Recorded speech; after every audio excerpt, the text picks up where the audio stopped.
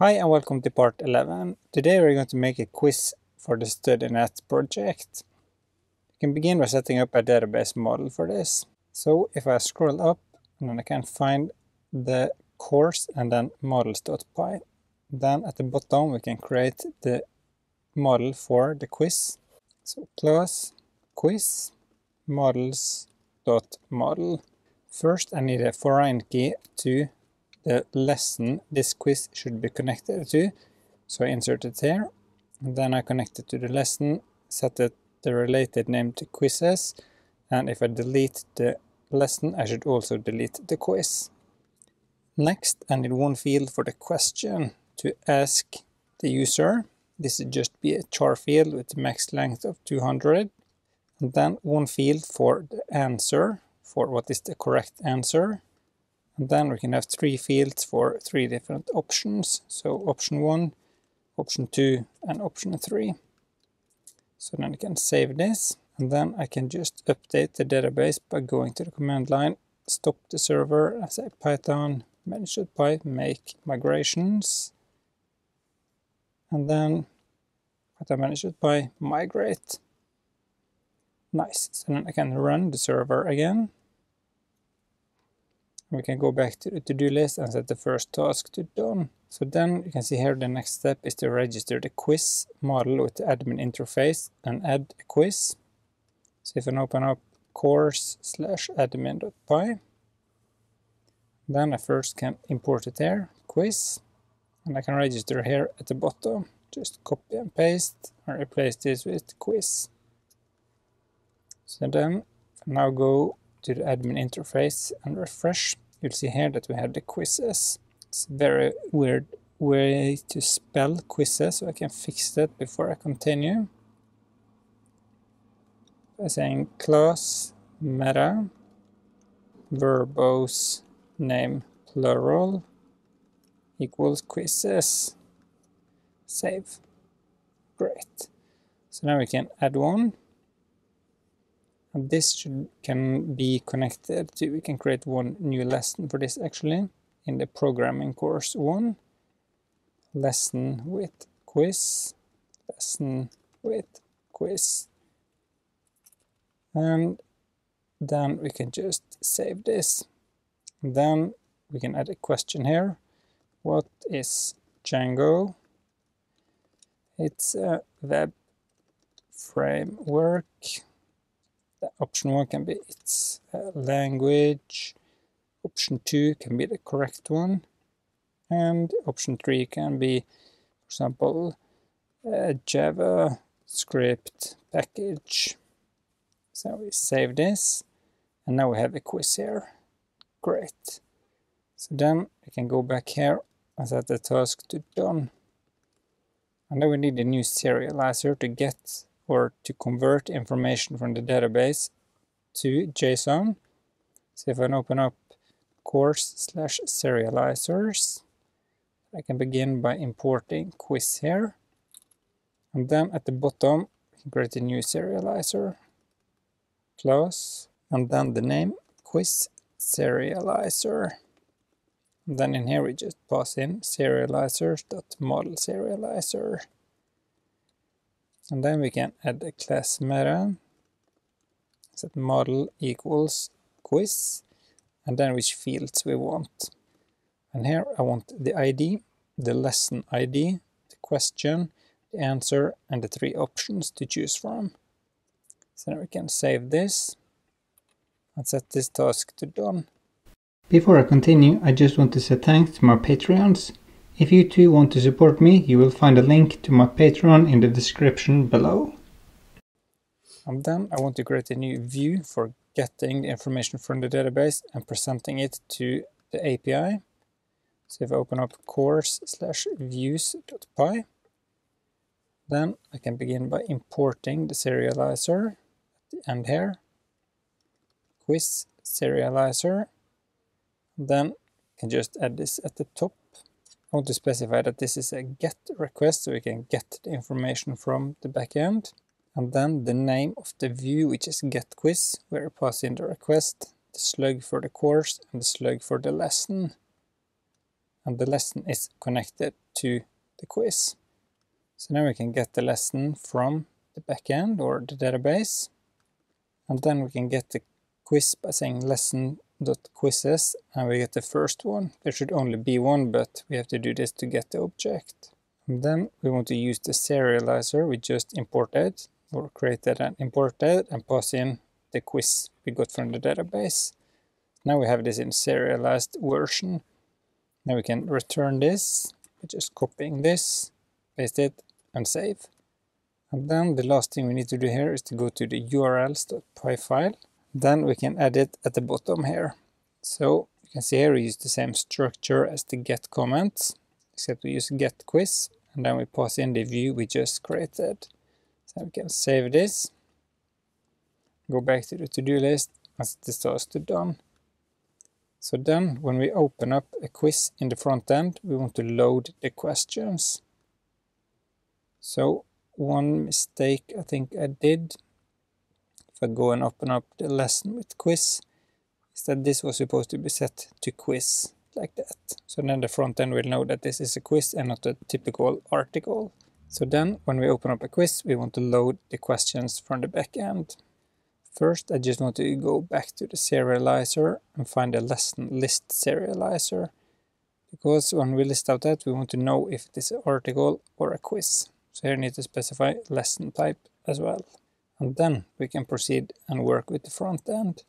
So I now open up course.vue and go up to data here. Then I want to create one object for the quiz and one string for the selected answer.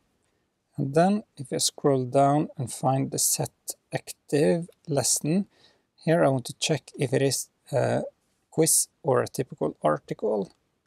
So if lesson type is quiz, then we do this, and if not, we get the comments, because you don't want to get comments for the quiz like that. And if it is a type of quiz, we want to call a new function called getQuiz. So we can create that, getQuiz. And then in here, the first thing we do is to call Axios. And then the path to the getQuiz function we created.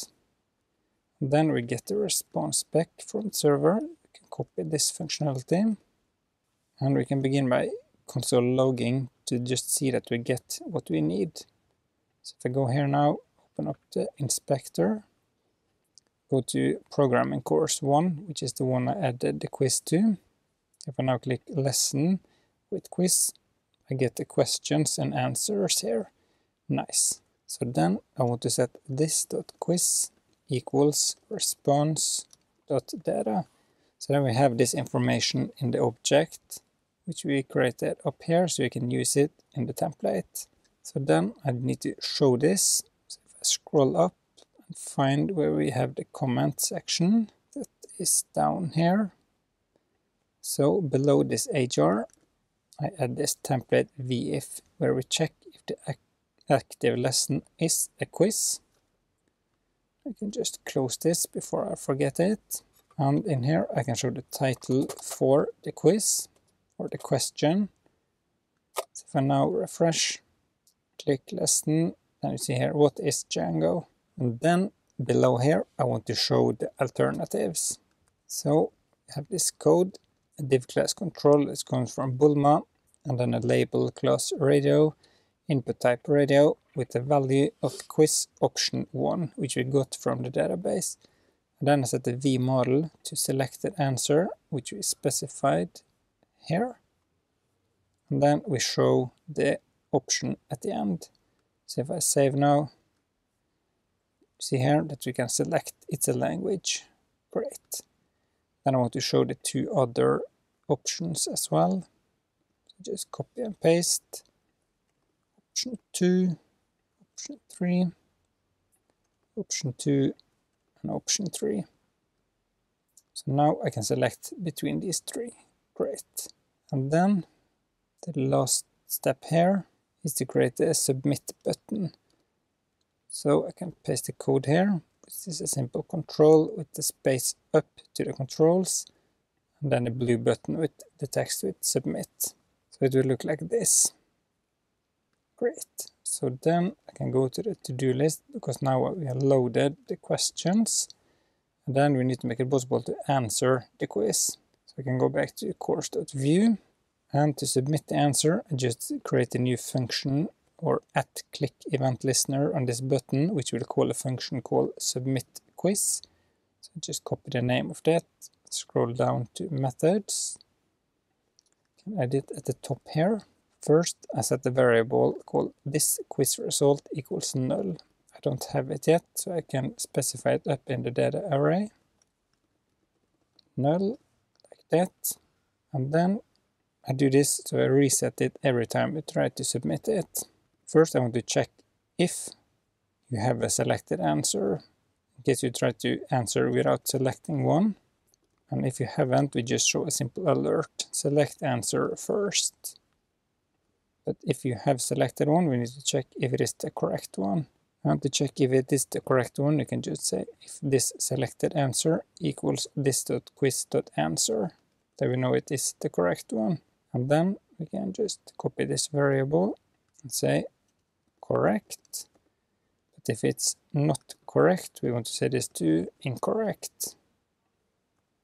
Incorrect, like that. And then we need to show a message to the user if the answer is correct or not. So if I scroll up again to the quiz, then below the button I paste a new simple template tag and check that if the quiz result variable is correct, then we show a notification. And if it's not correct, then we say incorrect, and we can change this to is error or is danger. And we change the text here to wrong. Please try again. So we can try the quiz, just refresh, select the lesson, it's a language, wrong, please try again. It's a web framework, correct, nice. So that's the simple quiz for this project. You can add as many of these as you like. So then I can go back to the to-do list, set this to done. And then I just want to disable the comments because we don't need this for the quizzes. To do that, we can just go to course.view. And then here we check if it's a quiz. Just copy this directive and paste it. Actually, we can create a new template tag around here. Template. Now check if this is an article. And then we can wrap everything here, including the form.